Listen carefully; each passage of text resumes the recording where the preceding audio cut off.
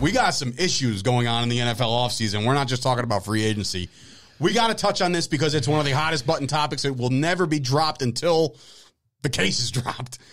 Deshaun Watson has been accused of allegedly asking women for things, forcing women to do things, massage parlor activity. 12 women have come forward. Now, here's my knee-jerk reaction, okay? You want to talk about a guy who is under the microscope right now because he doesn't want to be in Houston anymore. And he's made that clear, okay?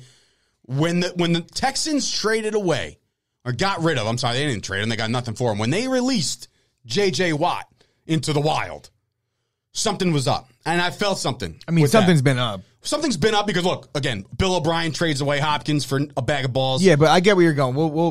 As I progress not here. to bash the Houston franchise even more than I have. I will bash the Houston the franchise because, look, right. This is what's happening here.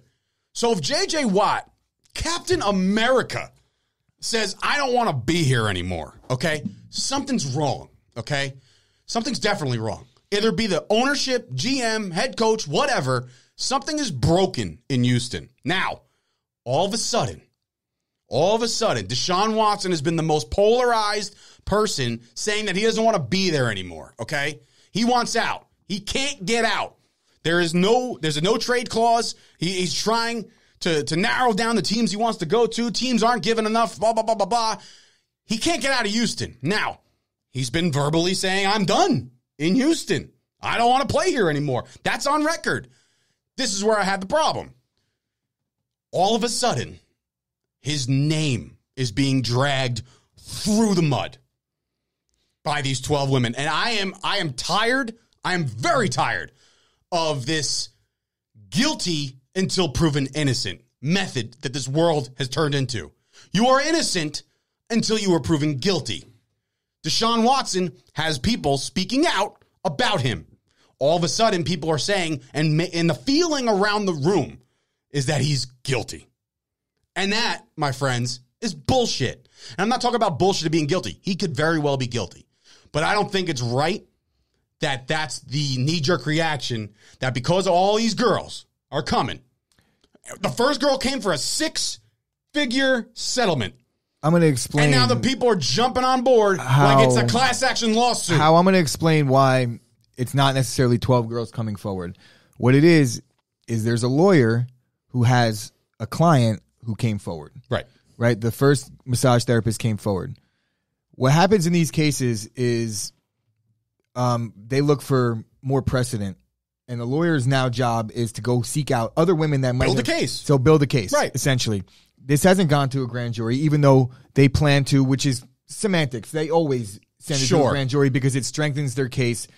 Whether it goes through, whether he gets indicted or not is another story, right? But whether they think that they're going to send it to a grand jury just to strengthen their civil suit, there hasn't been 12 women come forward. There's been 12 women who have maybe, now this lawyer is saying, lawyer is hawking people. I have 12 women. Mm-hmm. So there's a lot of hearsay involved at this point. Until it gets court documents and the investigations get concluded, it's not fair, right, to drag somebody through the mud. They are smearing this man's name. Understandably, with a public figure, you're guilty until proven innocent, and that's just the way society goes. It's and I know that garbage, I know that you want to get to this, and what happens with Watson now, because there is no criminal charges filed. Ooh, this is throwing me. This is giving me a flashback. Yeah, there is no criminal charges filed. There is sexual misconduct alleged, right?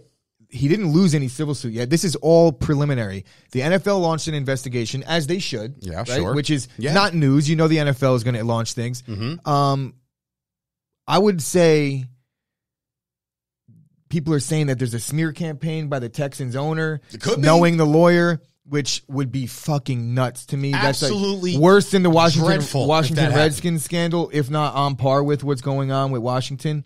Yeah, absolutely, bro. If somebody literally says to their friends around their close circle, this guy wants out, we'll see about that. But I think that's a little. It is. It's that's extreme. That's a knee-jerk crazy. Extreme. Nobody. I don't think that could be possible. I'll tell you right now, though. Roger. I know you're listening. I know this is what I was alluding to. I know you're listening, Roger. And are they going to I'm suspend talking about him? Roger Goodell, the commissioner of the NFL.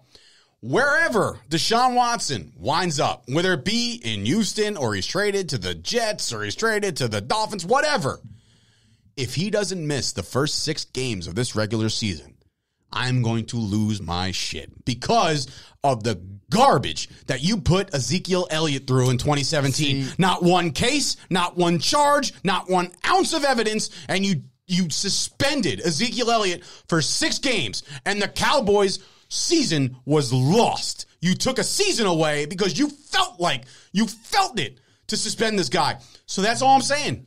Treat it even playing field. I don't give a shit if 95 more girls come through. Because this is an investigation, Deshaun Watson gets 6 games minimum. See, I disagree for the sole fact that I'm gonna throw something. I understand your side of it, but it's the same. All right, it's not coming from a Cowboys fan. It is, but it is. You know, you hear the argument all the time about. I know. Bear with me, guys, but when you hear, we'll equate to like the Baseball Hall of Fame, how there's never been a unanimous guy. Then Mariano gets it, he's unanimous, and then the next season Jeter comes along, and it's like One vote. 1 vote short, and it's because like, well, nobody, if Willie Mays wasn't unanimous and this wasn't unanimous, that is a good point. It's not fair to Watson because they got it wrong with Zeke, that they should get it wrong with him as well, especially given But I'm all saying they set the precedence right there. Yes, exactly. Right. Which now they have a problem on their hands because like they did set the precedent, and I know that they're not going to be able to divulge details of their investigation. And did Zeke even get charged? Did he even lose? He might have settled out of court just to shut it the fuck down. Nothing. There was nothing there. There was a whole text chain that basically said, "Let's get them, guys." It could be lesson learned. By the NFL. I hope. And I hope that he gets to play until something comes of it because, exactly. So that's what happened with Zeke. It's not like all these things went to grand juries and all this other shit. There's a couple things that I'll say. Dragged them through 7 games and all of a sudden they're like, One, what are these dudes? Like, if I'm an NFL player and I'm getting a massage, it's going to be from some fucking dude. Right. No offense. But the fuck dudes that. Why would the hands? What are we here for? Right, Ken, from the Hard Rock? It's the same thing with like drinking and driving. Like, call a fucking Uber. You know what I mean? Like it's irresponsible for somebody who's in college and has no money to not Uber. You know what I mean? But an NFL player who's got all the fucking money in the world, right. Uber XL, bro, call a fucking Escalade and come pick you up. What are we doing? And I'm pretty sure if you line it up right, the NFLPA provides a car service. The problem with that is the players don't want anybody crashing cars. Thought they stole it. But the players don't want to be tracked like that, right? And that's fine. I get that part. You want your privacy, but guess what, bro? Don't suspend Watson on my behalf, suspend him on his behalf. Yeah. And just so we're clear, NFL GMs still want to trade for Watson.